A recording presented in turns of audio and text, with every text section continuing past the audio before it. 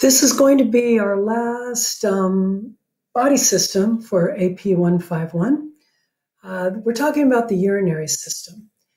Now, as we're discussing the urinary system, it is very important that you go back and review some lab concepts and concepts from earlier in the class. Specifically, you need to remember the concepts of diffusion, although we've been working with that in the cardiovascular system and respiratory system. But you also need to understand osmosis. And I've given you my shorthand way of understanding it. Very briefly, as I'm thinking about osmosis, I always think of water as wanting to follow a solute.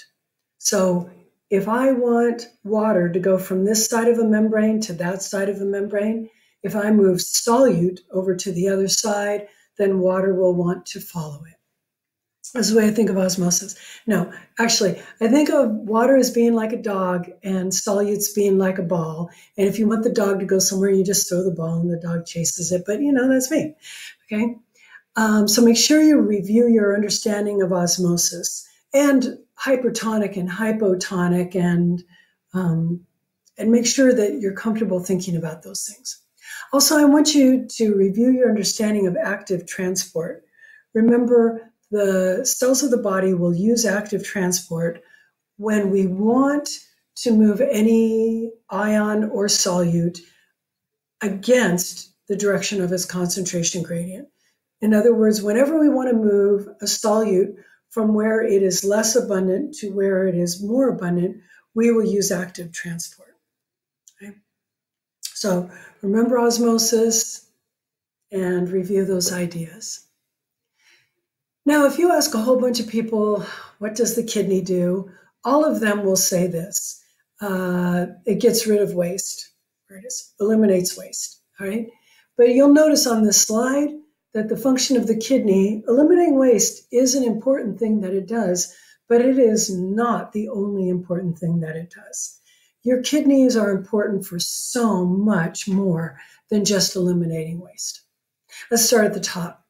Your kidney is responsible for a lot of the homeostasis that happens in your body. The homeostasis of temperature, no, okay? But keeping your blood and all of the fluids in your body that we call interstitial fluids, all the fluids that are around your cells, keeping those at a perfect pH, that's the job of the kidneys, primarily the job of the kidneys. Right? We'll talk about that in more detail. Keeping the osmolarity of your body fluids exactly in the right spot. That is also the job of your kidneys. And by the way, your kidneys are the only part of your body that can do this.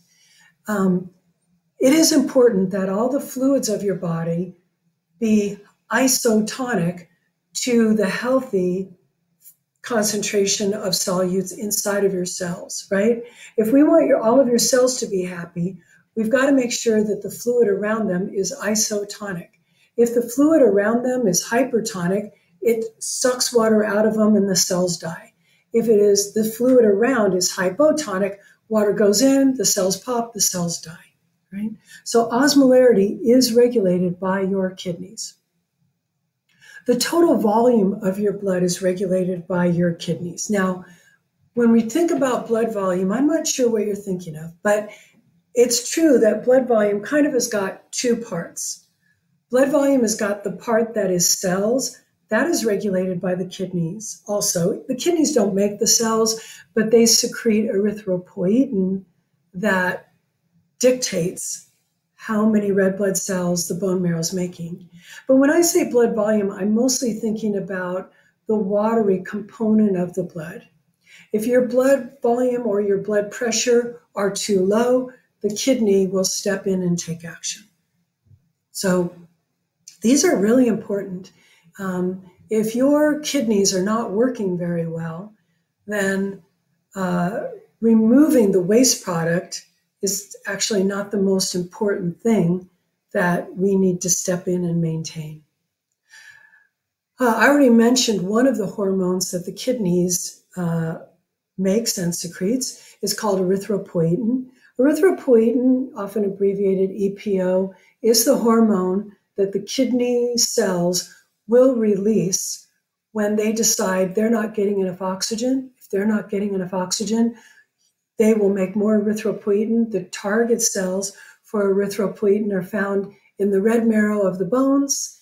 And when erythropoietin meets those target cells will be faster at making red blood cells. So more red blood cells are made per day. You get more red blood cells, theoretically, you get more oxygen. The kidneys are also responsible for releasing renin. Renin we talked about once so far because it was part of our discussion of blood pressure in our discussion of the cardiovascular system. We're going to come back and talk about it in more detail. So yeah. The kidney also detoxifies free radicals. There are these waste products that your metabolism creates that if they're allowed to run free in the cells, they will damage lots of proteins and they will also damage your DNA. Your body's got to get rid of them. And your kidney is a very important place for your body to take those free radicals and make them into a harmless form. There are quite a number of drugs or pharmaceutical items that are detoxified by your kidneys. Not every drug that you take is detoxified by the kidneys, but there are quite a number of them, and they are very important from a medical point of view. Probably you haven't thought about it yet, but have you ever wondered why some antibiotics we have to take 3 times a day, some antibiotics we just take twice a day, some antibiotics you can get away with once a day? What's up with that, right? Well, the idea is we want to make it so that you've got enough of the antibiotic present in your blood so that it can have an effect.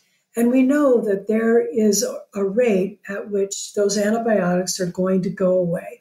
How do they go away? Some get metabolized by the liver. Some of them get metabolized by the kidney.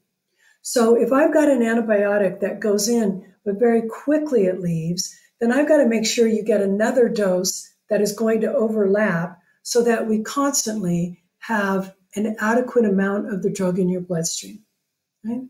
If you've got a drug that's being metabolized by the kidney, then when you've got a patient that has significant dysfunction of their kidneys aren't working well, then you may need to decrease how frequently the patient gets that drug.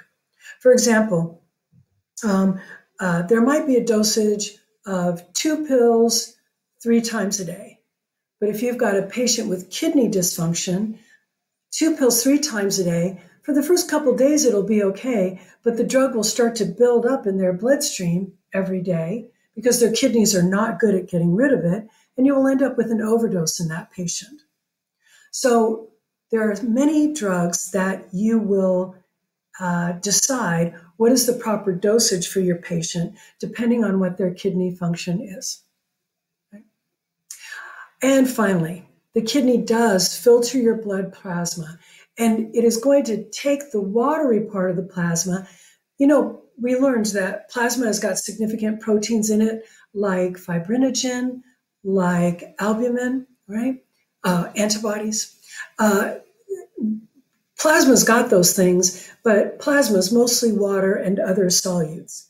All of the water and other solutes that are in plasma, not the proteins, they all will go piling into these structures in the kidney called nephrons. And then it's up to the kidney to find whatever is useful in that, put it back in the bloodstream, and then whatever is waste, allow the waste to leave. Now, when it comes to waste products, the kidney is particularly important for removing what are known as nitrogenous wastes. Nitrogenous waste. Nitrogenous waste, that's the kidney's job. Okay? So what are nitrogenous wastes? Well, let me first start by saying that nitrogenous wastes are waste products that have nitrogen in them. So nitrogenous waste sounds fancy, but it just means these are biomolecules that have got nitrogen in them. And when they have nitrogen in them, we're not capable of exhaling them. So we need a different way to get rid of them. And the way humans get rid of them is through the kidneys.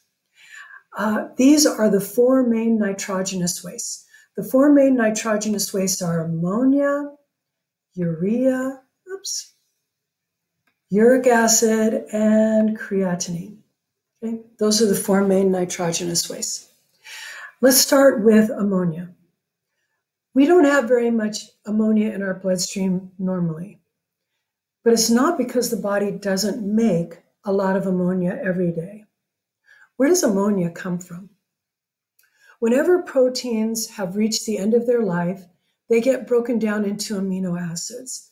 When those amino acids, when they're kind of getting shaggy, so the body says, I'm not going to build a new protein with that amino acid, I'm not going to recycle it, then they get broken down. And when they get broken down, most of the molecule gets used for energy by the mitochondria, but using an amino acid in the mitochondrion for energy is going to produce this molecule, ammonia. Okay? Now, ammonia is wickedly toxic. Like, it's crazy toxic. A very small amount of ammonia in your bloodstream will damage a lot of what's going on in your body. But the first place that we notice it in our patients is they will quit being able to think clearly. They also will smell funny. They'll smell like ammonia, right? So it doesn't take very much ammonia to dramatically cause symptoms in the brain. Ammonia is often used in cleaning products, and it's really toxic. You definitely wouldn't want to drink it, right? Now, we make a lot of ammonia every day, but we don't have very much ammonia in our blood. And the reason we don't have much ammonia in our blood is because our liver is going, what happened? Because our liver is going to convert the ammonia to a molecule called urea, right?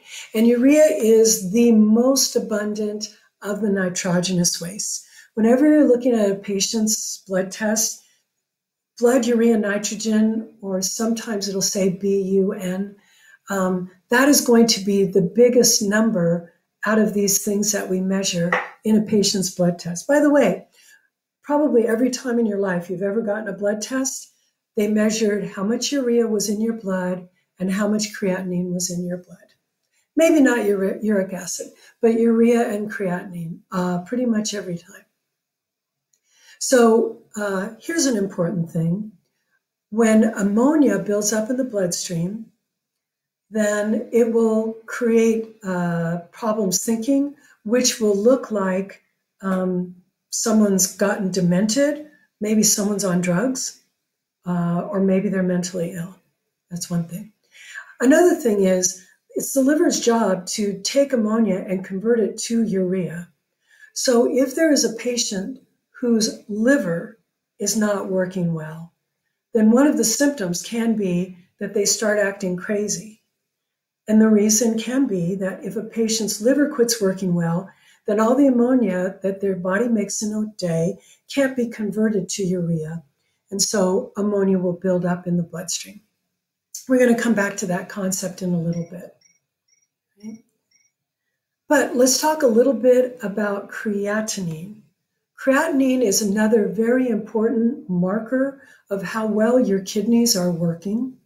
And it comes from creatine phosphate. We actually didn't talk about creatine phosphate when we were talking about muscles. But creatine phosphate is a very important molecule inside of your skeletal muscle. And creatine phosphate is kind of holding on to phosphates to make it much more efficient for your mitochondria to make the ATP molecules that are the energy for muscular contraction. So the more muscle mass a patient has, the more creatine phosphate they have, and the more creatine their body will make in a day. Uric acid comes from the breakdown of DNA and RNA. And uric acid, when it builds up in the bloodstream, uric acid can cause a really painful inflammation of the joints known as gout, G-O-U-T, gout. All right, we're going to pick up here at the discussion of renal failure at the next video.